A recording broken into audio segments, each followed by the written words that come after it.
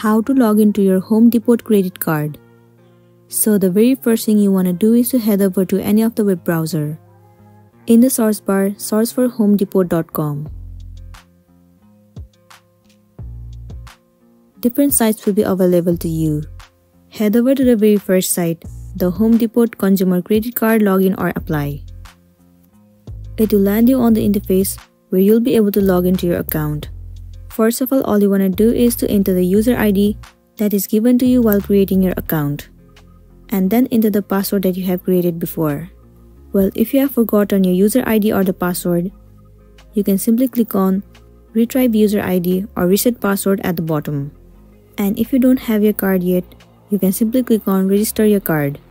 Once you have entered your user ID and the password, tap on Sign On. And then you will be successfully logged into your Home Depot credit card. And you'll be good to go. So this is the end of the video. I really hope this video is gonna help you out. Thank you for watching it till the end.